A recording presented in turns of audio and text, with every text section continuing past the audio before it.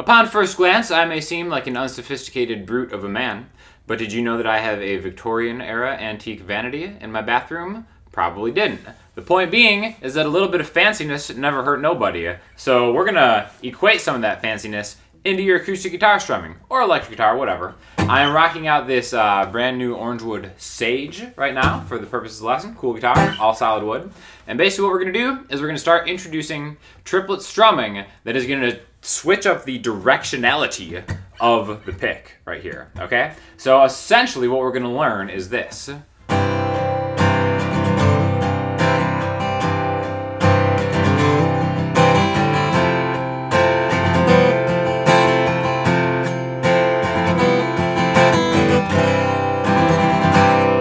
Okay, so it's really kind of simple, but I think it's something that is a good gateway into some of the fancier strumming. So the main chord we're going to use is going to be a C major chord, but no, not this regular C major chord, a C/G chord. If you just use a regular C major chord where your ring finger's on the 3rd fret of the A string, it's kind of base level non-fanciness.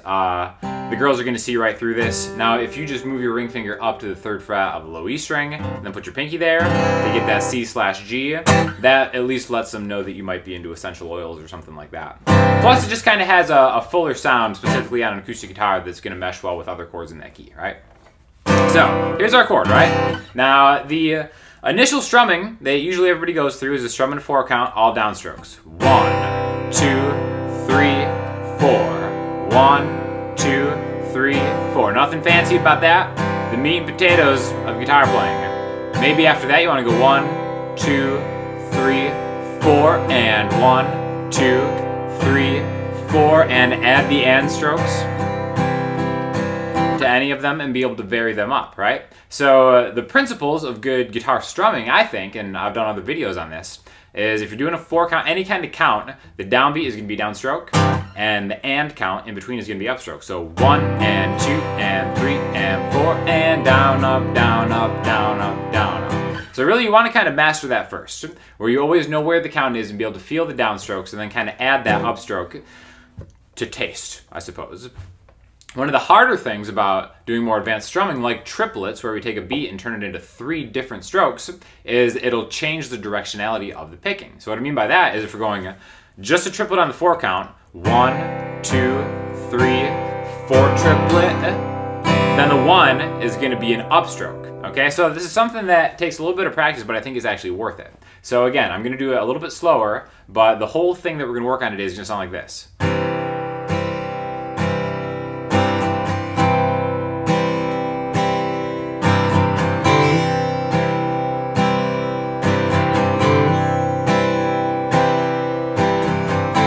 Then again, more like a more real life example would be like.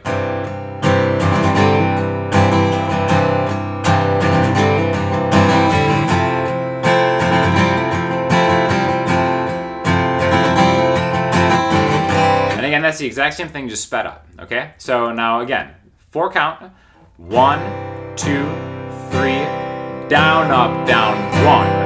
Okay, so on the 1 count of the 2nd bar, we're actually going to be getting an upstroke and then switching back to the downstroke of the 2 count in the next bar. So down, down, down, down, up, down, up, down, down, down.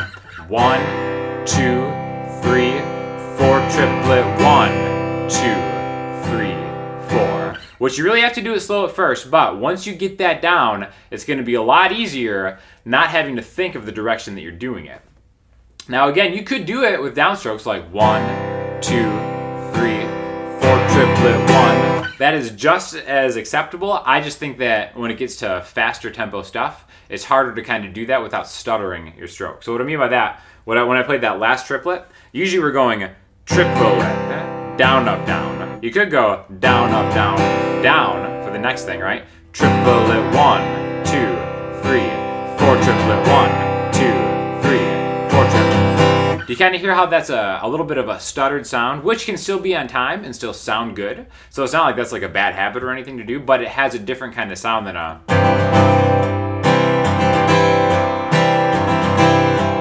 Instead of a. having those downstrokes after each other in a triplet way just kind of has like a starting sound, which again, like I said, is something you might be going for, but I think it's a little bit smoother if you're going triplet 1, 2, 3, triplet 1, 2, 3. Right there, and this is what I want you to practice right now, is to isolate just the triplet count and then maybe like the regular count after that. So triplet 1, 2, 3, triplet 1, 2, 3, triplet 1, 2, 3, triplet 1, 2, 3. So again, what I'm doing now is I'm putting that triplet in the front. Eventually we're going to have it at the end, but I think it's cool to have it at the front because it kind of focuses the practice of it just a little bit more. Triplet 1, 2, 3, triplet 1, 2, 3. And again, whatever speed you can do it at, I think that right there is a comfortable speed. I think that if you have a little bit of guitar strumming under your belt, you can probably handle pretty quickly. Triplet 1, 2, 3, triplet 1, 2, 3, triplet 1, 2, 3, triplet 1, 2, 3, triplet 1, 2, 3. You can speed up if you want.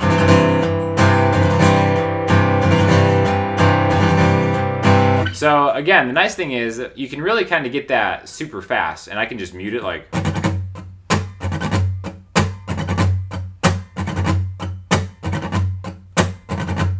Because I think the sound of triplets is something that you're going to eventually want to incorporate in your strumming anyway, but it can be a hard thing to count if you've never done it, especially if you're kind of doing it in a count where there aren't a lot of other triplets in it, like that 1, 2, 3, 4 triplet, 1, 2, 3, 4 triplet, 1, 2, 3, 4 triplet, 1, 2, 3, 4 triplet. See right there? The one stroke, the downbeat on the next bar is going to be an upstroke to be able to kind of go back into it to really get the timing down where your downstrokes are downbeats.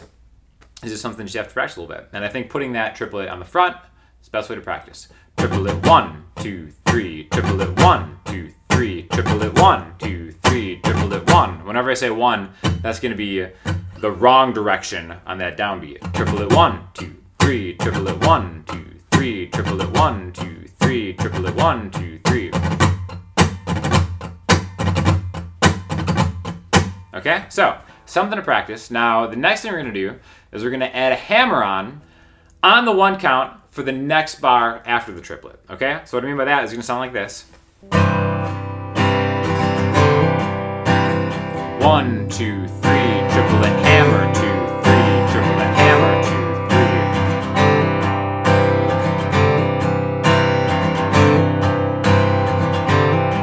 3. So on that one count, there's now an upstroke. I'm going to add a hammer on, middle finger here, the C/G hammer special, where you're just getting the upstroke, but you're using your middle finger to be off on the up, and then come down on the and of 1. 1 and 2, 3, triplet 1 and 2, 3, triplet 1 and 2, 3, triplet 1 and 2.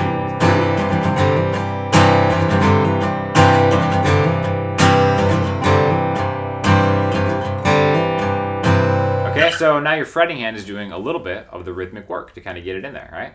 Now the next thing we can do is add change chords. So instead of going from C/G, go to this F major, where it's just the middle 4 strings, 3A, 3D, 2G, 1B.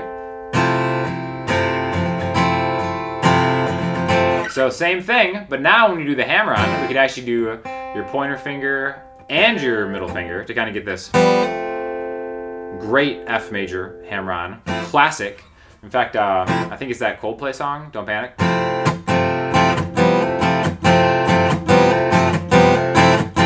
Great hammer on that you should always put over any F major chord. So we can do the same thing. 1, 2, 3, triplet hammer, 2, 3, triplet 1, 2, 3, triplet hammer, 2, 3, back to C.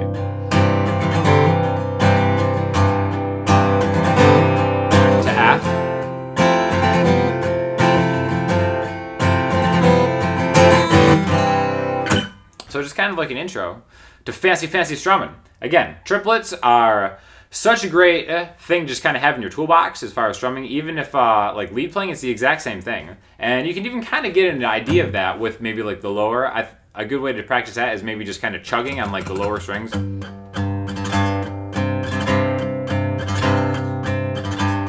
It's the exact same thing that applies, but now we're just doing one string instead. Down, down, down, triplet down, down, triplet up, down, down, triplet up, down, down, triplet up, down, down. The exact same concept. So this kind of directional change is almost something that you want to learn one way, but again, downbeats are down, offbeats are up, and then kind of expand from there to be able to hit an offbeat or an upstroke on an offbeat, which again, is kind of tricky at first for a lot of people, but not for you anymore because you're super fancy. So definitely, I hope you learned something from this lesson. Just want to shout out Orangewood Guitars for sending me this guitar. Also, I just finished recently a masterclass with my guy Justin about just kind of exploring the fretboard and kind of seeing it in different ways that we're still kind of selling at a discount through the coupon code in the description here. So it'd mean a lot if you want to check that out. And again, if you have any questions or comments, hit me up in the comments section, Instagram, Twitter, or the website. I'll talk to you all soon. Thanks a lot.